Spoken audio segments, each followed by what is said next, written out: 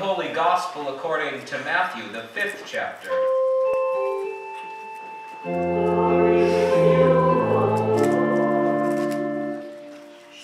You have heard that it was said, an eye for an eye and a tooth for a tooth.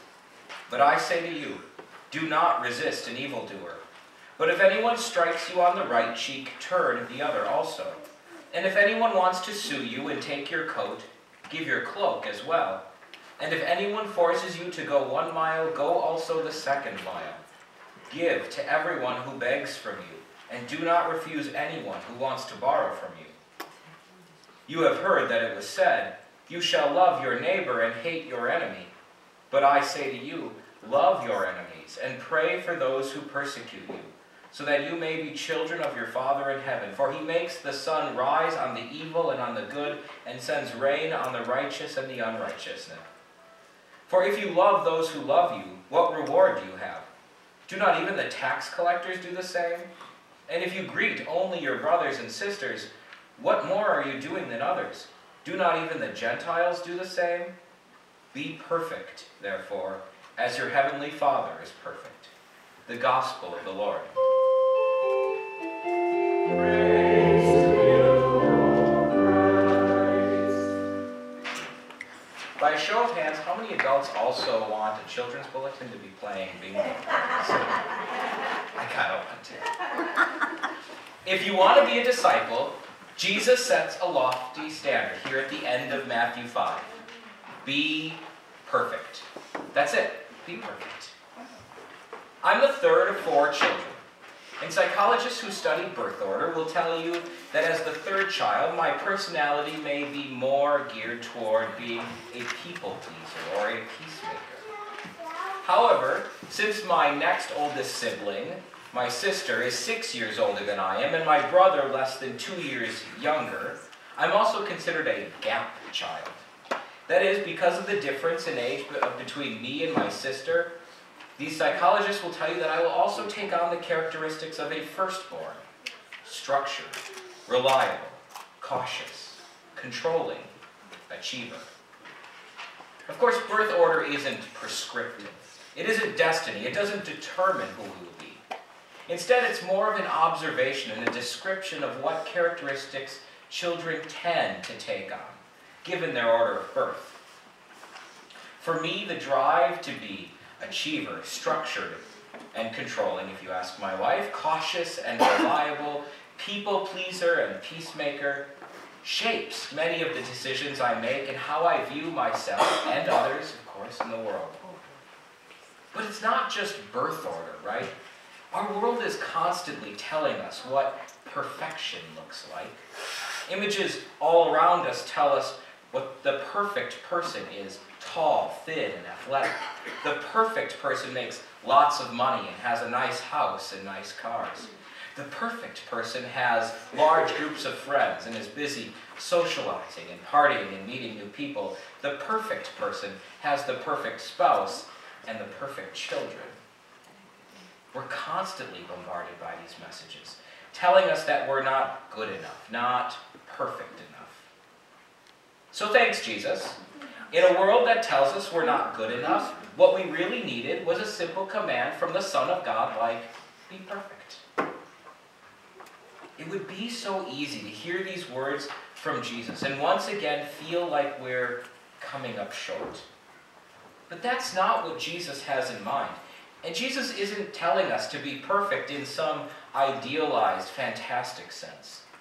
Jesus is calling us to be perfect in our discipleship. Whether you're reading Matthew, Mark, Luke, or John, Jesus is always headed toward the cross.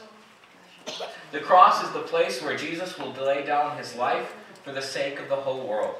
The cross is the place where Jesus will fully confront the powers of sin and brokenness in our world and bear them into death with him. The cross is where the powers of sin and death are defeated. But sin and brokenness will not go quietly. Their power over our lives may be broken, but not destroyed. We are still sinful and broken people living in a sinful and broken world. Disciples will bear Christ to that world. After Jesus is raised from the dead and about to ascend, here in Matthew, Jesus will give the disciples what we call the Great Commission. Go and make disciples of all nations. That's where all of this is headed. Jesus sends the disciples into the world to be the hands and the feet of Christ, sharing the good news of what God has done in Christ and serving all those whom God loves. But the way of Christ is not the way of the world. And Jesus wants the disciples and us sitting here today to know that the road of discipleship is not always an easy one. You have heard that it was said, an eye for an eye and a tooth for a tooth. Now that's what I'm talking about. Revenge. Somebody cuts you off in traffic, cut them off back. If somebody offends you, offend them back. Someone takes something that's yours, just steal something back. But I say to you, do not resist the evildoer.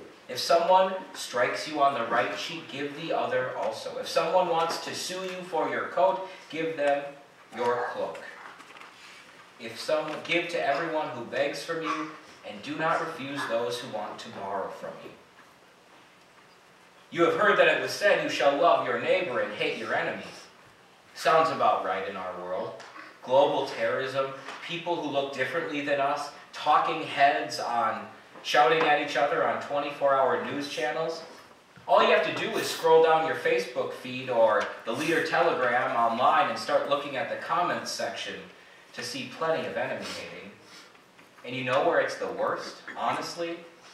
A group I'm in on Facebook that's all clergy. No kidding. But I say to you, love your enemies and pray for those who persecute you. Love your enemies. Love those who disagree with you. Love those who do terrible things. Love those whom we are told to hate. I wonder, truly, how Jesus might frame these instructions for his disciples today. You have heard that it was said, build a wall. You have heard that it was said, stop the flow of refugees. You have heard that it was said, send ICE agents to undocumented workers. Now, Jesus isn't telling us to be pushovers. And Jesus isn't saying, open the doors and let dangerous people into your lives. Jesus isn't telling us to put our families at unnecessary risk of danger. Jesus isn't telling us to walk blindly through this world, ignoring real threats to our life. In fact, Jesus wants us to keep our eyes open, see the sin and the brokenness of this world for what it really is, name it that, and bear Christ. Jesus turns our worldview on its head. Where the world and broken human nature tell us to take revenge on others, Jesus says meet them with love. Where the world and our broken human nature tell us to destroy our enemies, Jesus tells us to love them. And don't be mistaken, this isn't fuzzy or emotional love. The path of discipleship is to be on the move. Love as a disciple is a verb. It's something you do, not just something you feel. And now I am also not naive, and disciples of Jesus can certainly respectfully disagree. And I'm not suggesting that being a disciple means the solution to global war and violence is to swing wide the doors of Ellis Island. That's a political problem. The religious one. The question we have as disciples, the one we're faced with, is how do we show love to those fleeing violence and war? How do we show love to those who cross borders to find work and a better life? What does it look like to give to those who beg from us? And as disciples of Jesus living in this world, how do we also love our leaders and hold them accountable to work on behalf of all people?